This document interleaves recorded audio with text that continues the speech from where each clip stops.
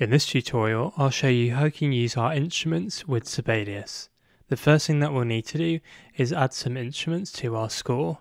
For this example, let's just create a quick string ensemble.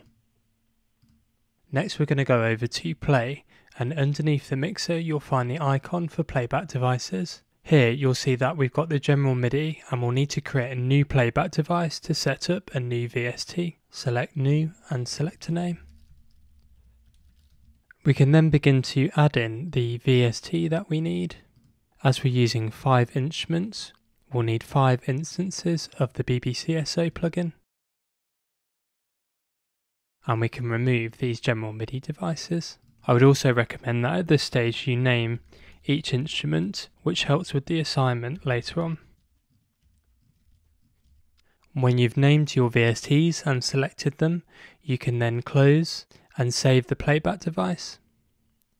Now when we open the mixer, we'll see all the instruments in blue and all our VSTs in green. We can then double click on this icon here to bring up the allocation menu and then assign each blue instrument to one of our green VSTs.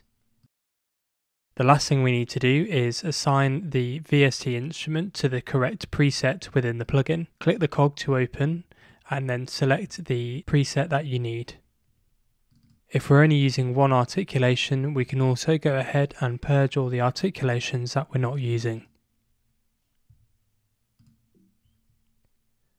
We'll need to repeat this process for each instrument.